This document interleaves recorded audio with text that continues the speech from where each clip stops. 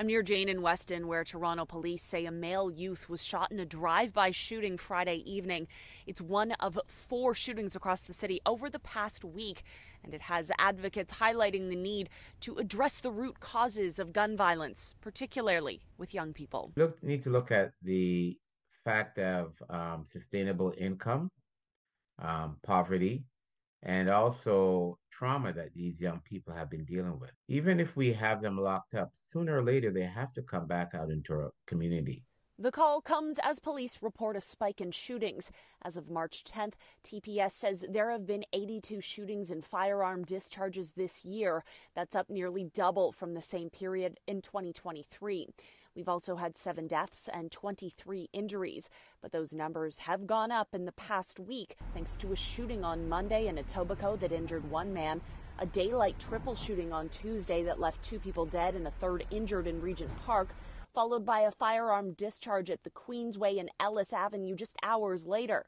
Then, the Friday afternoon drive-by that left a male youth with non-life-threatening injuries at Denison Road West and Lippincott Street West. Residents here say they've noticed a spike in violence.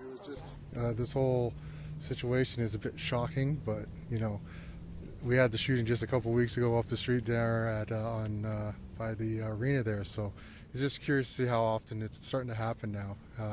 Bit much more than it used to be. We asked the city how it's addressing gun violence, and a spokesperson pointed to the city's 10-year community safety and well-being plan dubbed SAFE-TO, saying in a statement in part, one of the actions of the SAFE-TO implementation plan is the establishment of a Toronto office to prevent violence through engagement with partners and the community to enhance the coordination of gun violence prevention and intervention efforts. But Richard Miller, founder of nonprofit Keep6ix, says the city doesn't fully grasp what's going on in the community or what grassroots organizations like his are doing.